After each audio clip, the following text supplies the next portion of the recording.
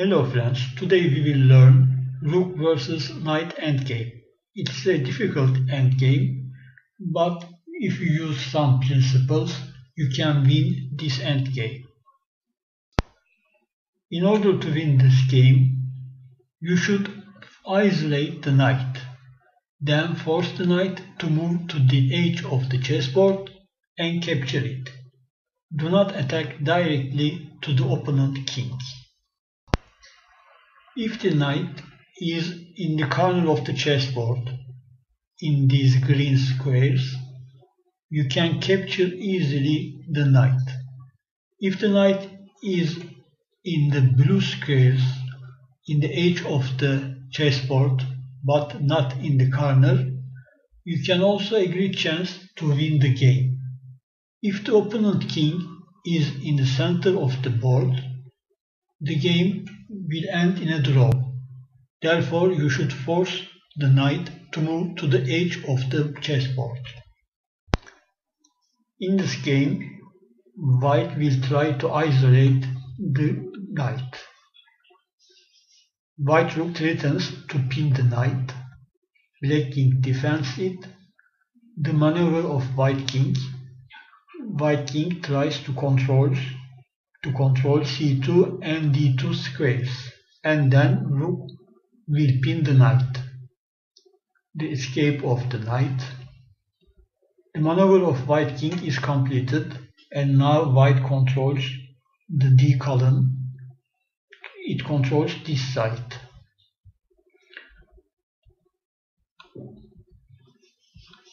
And now white king will play c3, then c2, and the rook will checkmate by playing rook a8.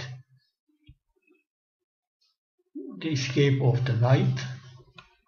And now black is successful to isolate the knight.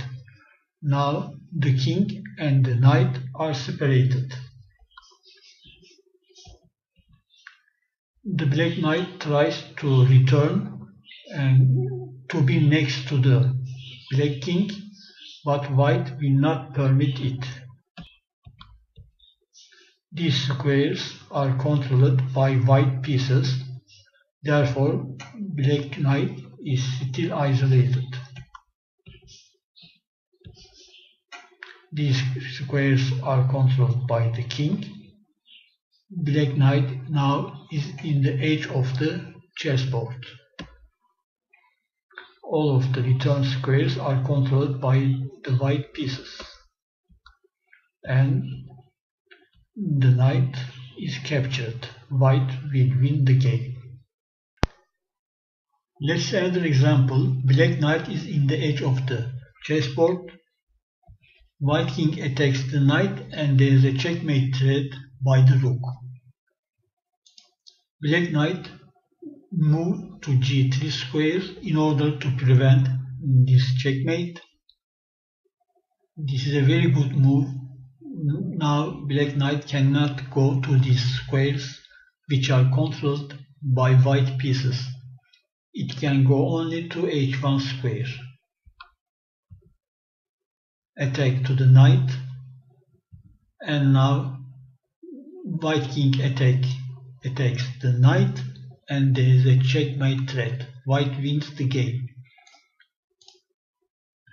After king f2, black king is obligated to move his king, and white will capture the knight and he will win the game. In this example, white will try to isolate the knight, but there is a special case. The black king is in the corner, therefore there is a chance to win the game by checkmating the king. The knight is pinned, double attack.